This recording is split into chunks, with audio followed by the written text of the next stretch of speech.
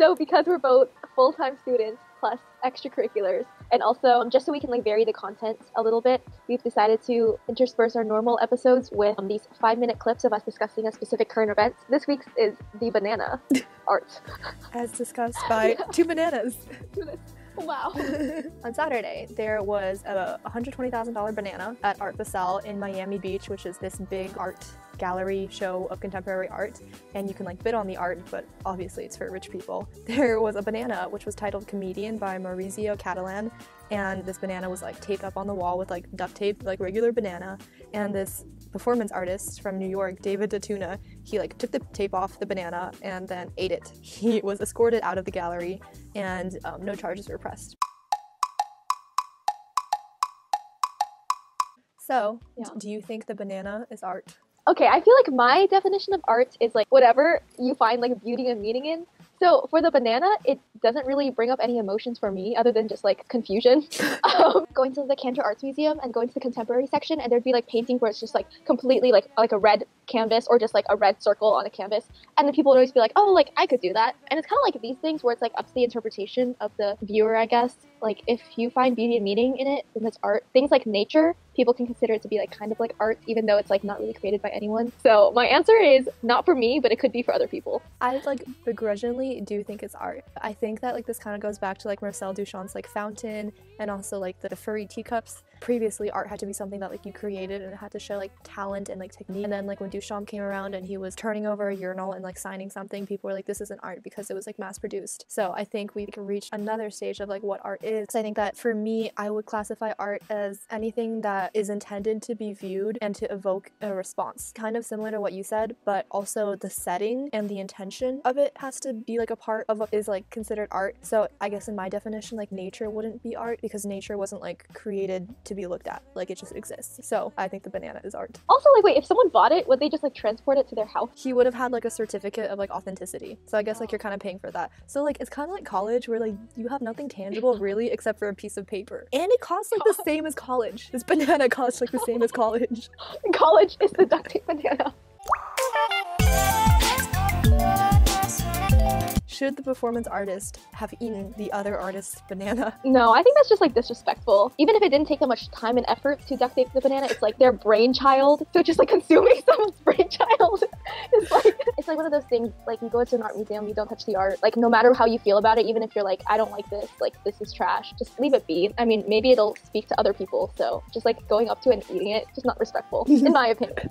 Okay, I somewhat agree with that because during the Chanel runway, this French woman like crashed the runway and she was like, oh, fashion is too serious. I think fashion should be more fun. I'm just trying to like make fashion more fun. And I like really disagreed with that because I thought it was so rude of her to like ruin what all these people had created. But I think that some forms of art, like writing and songs and bananas, you can like take them and kind of like change them into another thing. We read novels and stuff, and like we don't know whether we're interpreting it as the author intended to or not. We're kind of like taking what they put out and just kind of like changed it. So I think in this case also you could argue that like he put out the banana and then the banana was eaten and changed. I don't have like a definitive answer on either one of them. The consumption of the banana added like another layer of meaning?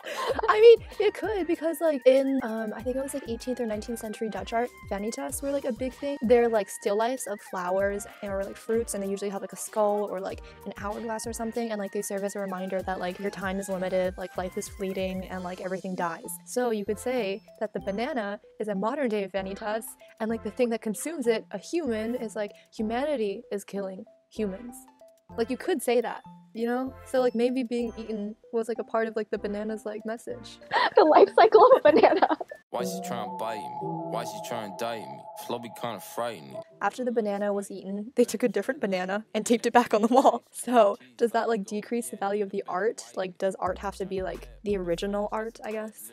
Well, if you consider the original banana to be art, I don't think this is like necessarily, I don't think you can like replace it. You know how like artists make like series of stuff? This is just like banana too. Maybe with the added meaning of the man eating it, maybe this is like symbolic of like a rebirth or something, or just like perseverance, like even like the face of hungry people, the banana survives. I commend the artists for capitalizing on the situation now that there's so many like people who know this, like sticking another banana up. Like, that's smart. I don't really know what to think of that. I also don't really know, because financially, like obviously like the original is always worth so much more than like the artist like studies or like their casts or whatever. But also I know that like in certain cultures, I think in Western culture we place a lot of value on like this being like the original thing, versus I know in like Japanese temples, if something breaks they just replace it. They're not like, oh, this is like a sacred pole, we have to like keep it forever or whatever. They're just like, this does not spark joy anymore, like goodbye.